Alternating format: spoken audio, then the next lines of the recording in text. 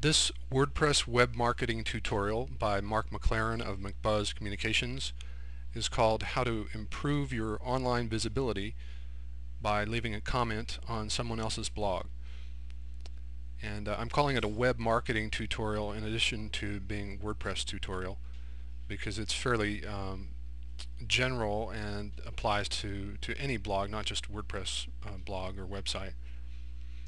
And hopefully you'll get the idea that it's one of the best ways to improve your own blog is to leave a comment on a blog that you like to read or that you admire and that you think has something, often has a good point to make, or a post that speaks to the kind of thing that you do on your blog. And as they say, one of the best ways to increase traffic to your blog or website, and traffic visibility being the same thing, is to leave a comment where others will see it. So it's not the case anymore that, or very often the case that leaving a comment actually will give your blog a higher page rank, or whatever page you're linking to, say your home page. But it is true that lots of readers will see your comment and will visit your blog having seen that. So let's just get right into it here. I don't have a lot of time. YouTube gives me only 10 minutes to work with for these tutorials, so we'll go right over to Business Blogging 101 and show you what we're talking about. I think the most important thing here is that it's easy to leave a comment, and it's highly beneficial for you to do so as a blogger. So let's see just how easy it is.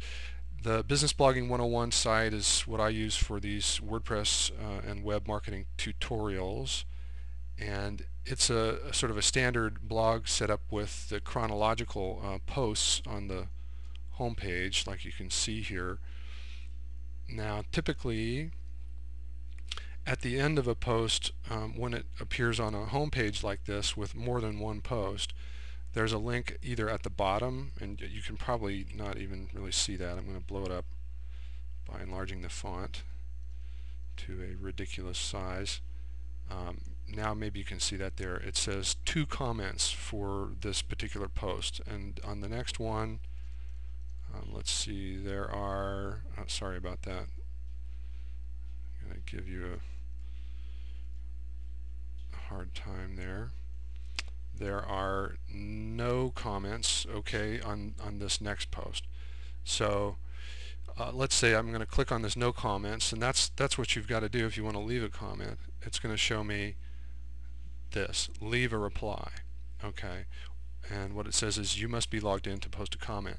Now that is not true of every blog that you see. This is characteristic of some blogs that are hosted on WordPress.com. So if I were to log in here, then I could comment. If I'm not, and I click on this logged in, it's going to say, okay, for WordPress.com, give me your WordPress.com username and password, and then log in, and you'll be able to leave a comment after that. Okay, if you don't have a WordPress.com username and password, you can click on the link that says get a free WordPress account and sign up for one. You don't have to have a blog to do that. But in most cases, this is what you'll see most often.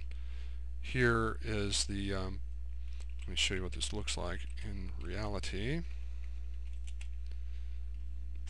This is the McBuzz.com website for McBuzz Communications, and it is a blog. It's got recent posts here on the side, in the sidebar, and I've blown it up large here so you can see what this looks like at the end of a post. Okay, so if I were to go out and click on any one of these links, say I click on, it's hard to see, but I'm clicking on our PDF files indexed by Google.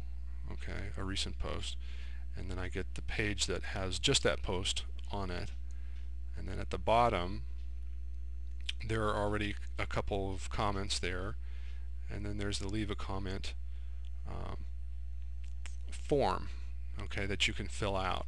And here I've blown it up so that it's large and you can see what it says here, hopefully. Okay, so it says leave a comment, you insert your name, all right. You don't have to use your real name if you don't want to, but if you're interested in actually bringing people to your blog or website, it's a good idea to use your real name, even if it's just your first name, and your email address. Okay, I'm going to make something up here, not a real address. Okay, now if this is, like, for instance, here's an address that no longer works. Okay, that's a real address, and you should put in a real address for your email address when you leave a comment. The only person that's going to see this is the owner of the blog. Okay, it's not going to be visible to anybody else. If you're concerned about people stealing your email address and sending you spam, you can use a Hotmail address or Yahoo address, a free web address, and then if you start getting spam there, you just get rid of it. Okay, here's the cool thing. You get to put in your web or blog address. Okay, that's very important because people will then be able to click on your name and go to your website, having read your comment. Okay, now this site has some spam protection on it, and it asks you to add a couple of numbers together, which is always the hard part for me. Okay, so doing that keeps this site from getting a lot of comment spam. And then you can say, you know, here is my comment. Okay, hopefully you have more to say than that about what you've read. So it's a good idea to keep a you know, kind of a positive tone in your comments. Of course, you can bash people in their blog, but they're not going to appreciate it very much, and people who read that probably are not going to be that amused. They'd rather read something informative.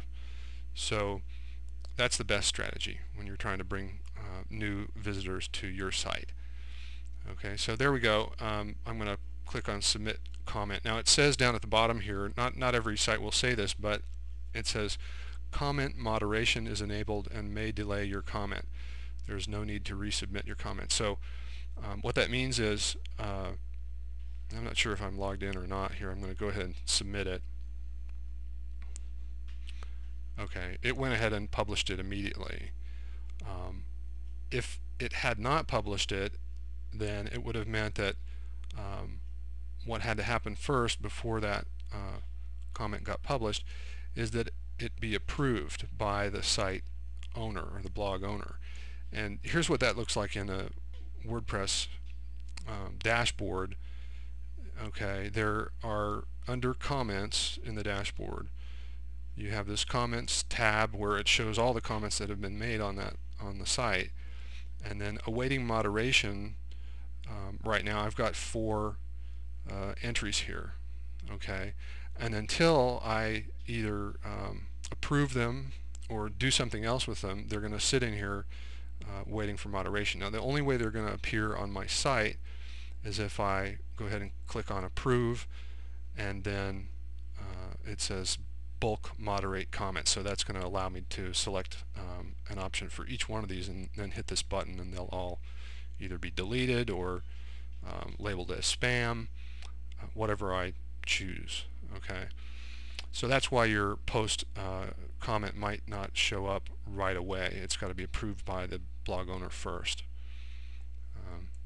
So coming back to what we had here, the comment shows up, no problem, and anybody can then respond to what you have said, including the owner of the site. And I try to do this on my site or any blog. If anybody comments, I tell them thanks for submitting their comment.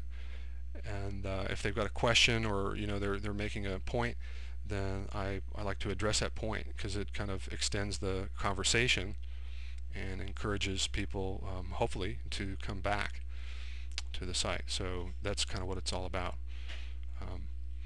Okay, so in a nutshell, that's how leaving a comment works on a blog. And in a future post, I will talk about pingbacks and trackbacks, but that's got to be done in a separate tutorial.